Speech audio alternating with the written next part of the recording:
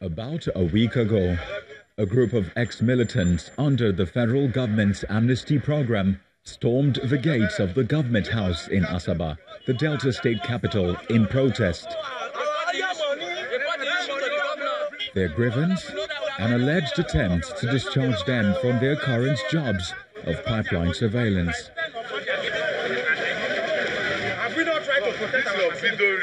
It appears their action did not go down well with the state chapter of oil-producing communities who have dissociated themselves from the protests.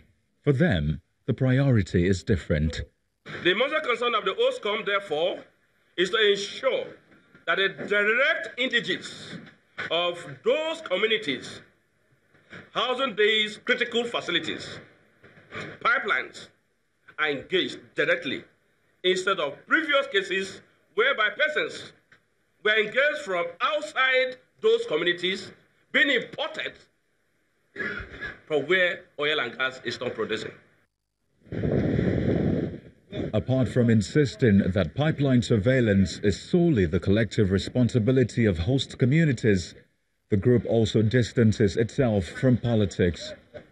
In our struggle, over the years, these persons that has come to protest, are they part of us? No. They are not. And we don't want the issue to be politicized.